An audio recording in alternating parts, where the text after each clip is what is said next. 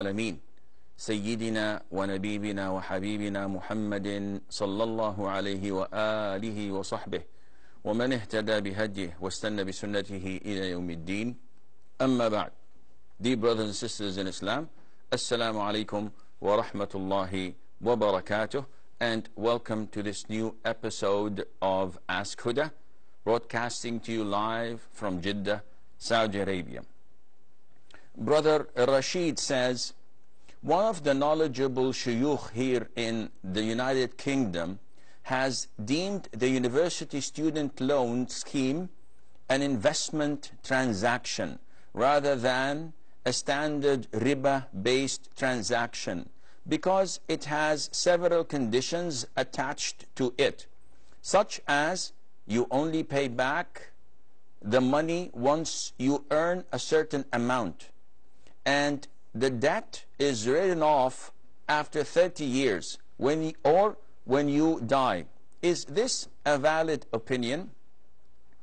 The issue of student loans is quite common in the West, and it is called student loans.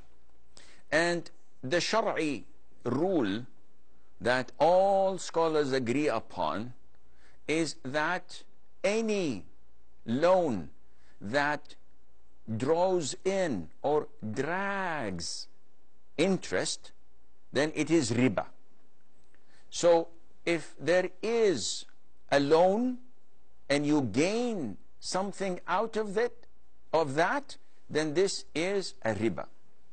Now, camouflaging it or diverting it from its true nature by claiming it is an investment, this is not true. You know it and I know it.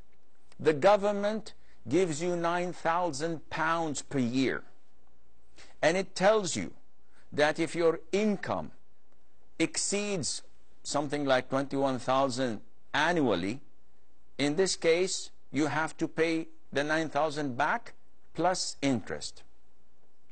If it doesn't, that is your income, exceed it, then we'll wait until it goes beyond that. And if you die, we forgive you for that. And if you reach a certain age or after a number of years, as it's stated in the question, they'll write it off, 30 years. So some say that this is an investment. The government is investing in you. This is, with all due respect, nonsense. The government is not investing at all. They don't believe in halal or haram. They believe that this money may have a very big possibility of a return to them.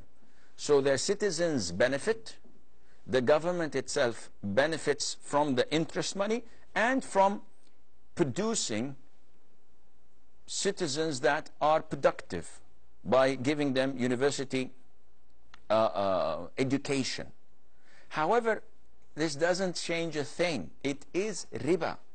It is a loan plus an interest on top of it, which led so many Muslims, and this is unfortunate, to cheat and lie. So they graduate system engineers or industrial engineers or chemical engineers or whatever position.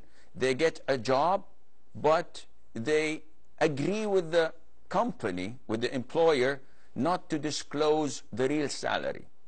Or they insist on not reaching the threshold so that they would not be forced to pay the interest.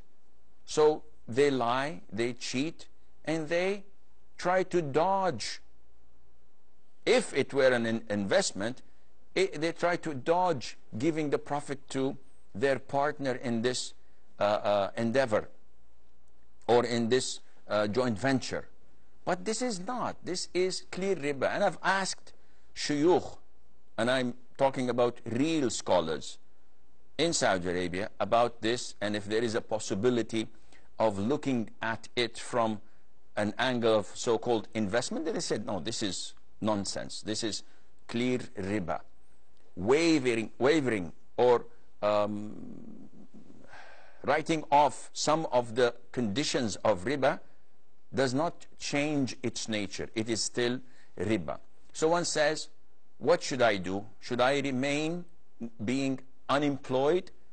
Wallahi, this is something that you have to figure it out. Whether you have to study on a line, which is cheaper, and you have to put more effort into it. Whether you work and gain some money and then study. Whether you borrow from your relatives, from people you know, to give them later on. This is up to you.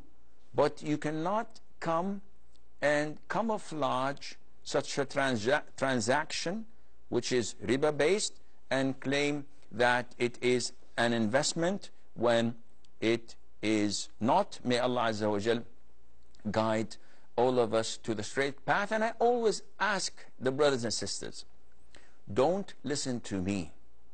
Don't listen to Tom, Dick, or Harry. Go back to the grand scholars. Go back to the real scholars who can give you a sound fatwa which you meet Allah Azza wa Jal with. Now, the biggest problem is when Tom, Dick, or Harry would tell you that these grand muftis or these great scholars in Saudi Arabia or elsewhere, they don't know what's happening in the UK. So their fatwa is not implementable. And this is a great and serious issue which raises question marks on such an individual who says this, and the reliability of whatever he gives fatwas on. Muhammad from Saudi Arabia. Muhammad.